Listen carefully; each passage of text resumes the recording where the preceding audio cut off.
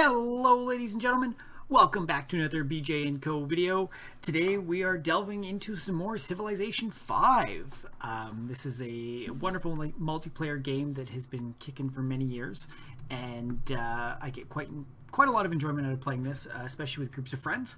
So what we want to talk about today, guys, is just give you some tips and tricks to kind of one-up your friends and help you stay ahead of them. So we're going to walk you through how to do that.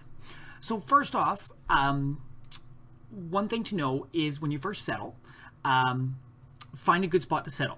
In order to do that, we have another video that will be linked for you that you can see exactly what thought process to go through on settling a new city.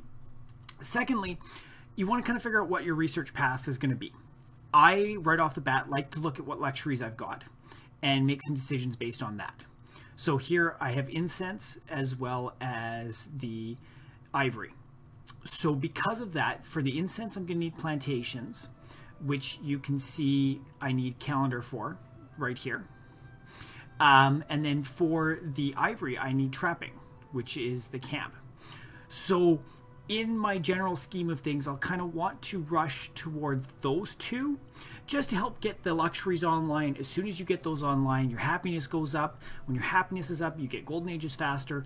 Plus, it also gives you that extra happiness to allow you to settle earlier on, because you don't want to make yourself unhappy if you don't need to. So right off the bat, I would be going towards calendar and trapping, and my first choice would probably be pottery. My reasoning behind this is early game, it's great to get a religion going. And in order to do that, you need to generate some faith per turn. You might be able to generate a pantheon by getting lucky and finding a faith rune, or you might find a natural wonder that you can settle, things like that, a city-state that's faith-based. But in order to get consistent faith out, it's great to get a shrine. I love going pottery and then building a scout, a monument, and as soon as the monument's finished, the shrine's ready to be built. Works out quite nicely there. So push for a religion, that helps you quite a lot. So another thing that you want to do, guys, when you get your first one, I always suggest do the citizen management here. You want to open this up because this allows you to pick what tiles your city's working instead of just the defaults. It allows you a little bit more flexibility than what the AI likes to do for you. And one thing you want to do, you want to set it production focused. Usually it defaults to default. Set it to production and then lock the tiles you want. So if I did production focused, it would likely select that or any of these hills. If I set it production and then select this, it will still be growing, which is perfect. But when it grows, the way it calculates is kind of calculates down. It does food production, gold, science, down the tiers. So it calculates the food at the turn rollover. So if it's enough to go to the next turn, you'll get an extra population that will then be placed on the highest production tiles that are possible. And from there, that production will actually be benefited to you on the turn that the citizen is generated. If it was, say, food focused, then it would go to the highest food tile, which, you know, say I was working this, it would go there, and all three of that food this turn would be wasted, but I could get to production. So always put it production focused. If you want food growth, every time you get that little notification saying that population has, you know, increased in this city, just pop in here and say, oh, it's there, let's move it there now. Simple and easy, guys. Alright, so as we get a little bit further into the game, the next two tips come about turn 20-ish, depending on what difficulty you're dealing with and what you have to deal with for barbarians and such. But the first one is save yourself some production time and some gold. You know, a worker right now early on is 6 turns. That's quite substantial. I could have a granary in that time, or 220 gold. It's one of almost the most expensive things here besides a settler. So instead of having to build it or buy it, why not just take it? You can see we've got a nice little city-state here. We'll just move my Pathfinder in, declare war. We've got him. Now, if you don't do anything else, you will take damage at the end of this turn. But if we just click on here and we make peace right away, done. They won't attack us. We have a free worker. It's wonderful. Now, the one thing is down the line, you don't necessarily want these workers being stolen because it's an easy 45 influence for the opponents if they are able to steal it and return it to the city-state. But for you, it's a free worker. See, I've got probably got a... see, I've got a second worker I can steal next turn too, which is awesome. So steal workers when you can. Walk them back. You know, that is just 12 turns of building I just saved, or 440 gold. That's huge early game, guys. Huge. Get you a nice leg up on everybody.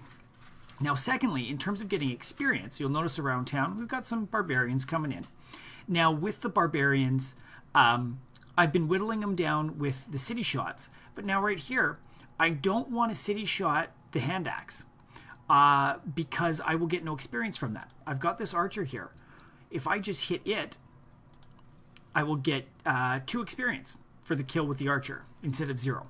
So it's an easy way to keep an archer in your city, let the city take the city shots down, you know, and then hit them with the archer to get that final kill and get the experience from it. Totally worth it, guys.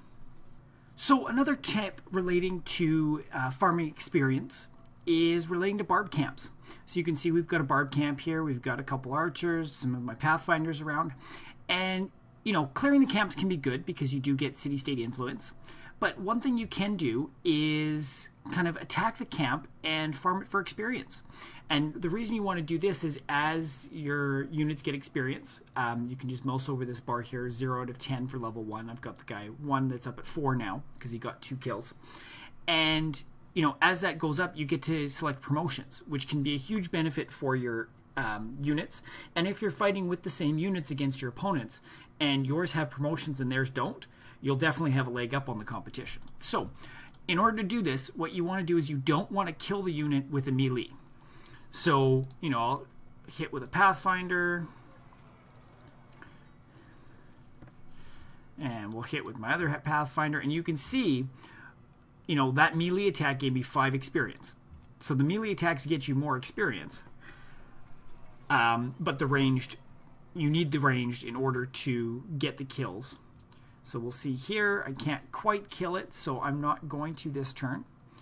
I'm just going to do nothing. We'll go on to our next turn. No harm. Silly AI. Worried about us. Because we're going to kill you so bad. So we'll see. He'll regain a bit of health. We'll hit him a couple more times. And then we'll clear him out. So, come on. We done?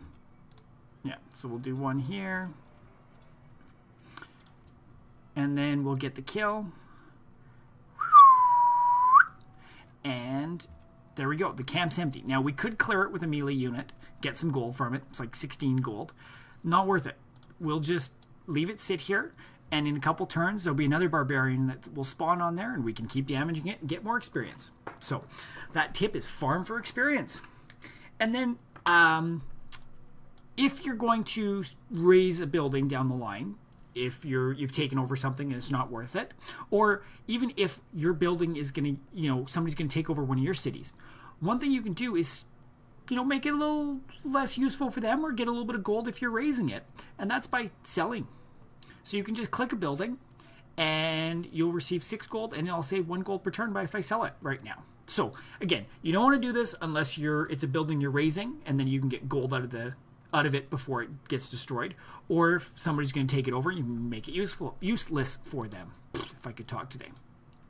And then our final tip, guys, and this one I can't stress enough, is use the demographics. This is a wonderful tool to see what's going on around you and let you gauge what you need to focus on. So taking a look at things here, I don't like this. In my soldiers, this is how big the armies are, right? I have the lowest army as Shoshani. I'm 8th. There's not a huge gap between them right now, which is good, but I would be concerned if this was Washington. Then I would know that my close neighbor has a big army. I should be building up an army, right? Or different things like, oh, he's really high in tech compared to me. You know, it lets you see where your biggest threats are and who you should be focusing on dealing with first or partnering up with, that sort of thing. So use the demographics. But that's it, guys. That's our tips and tricks for Civ to hopefully improve your game a little bit. If you found these useful, I'd love to hear that. Throw us a comment down below saying it was helpful. Also, if you have tips and tricks that you'd like to share, throw them down in the comments below and we can add them to our next video and share them with the world so that they can help improve. Because that's what we want. We want you guys to improve as better gamers. If you want to see more videos like this or any of our other content, Terraria, Destiny, all that fun stuff, don't forget to subscribe to our YouTube channel. There's a link right above. And you can check us out on your favorite social media, Facebook, Twitter, Twitch, Tumblr, all that fun stuff. So thank you very much for watching, guys, and we'll see you all next time.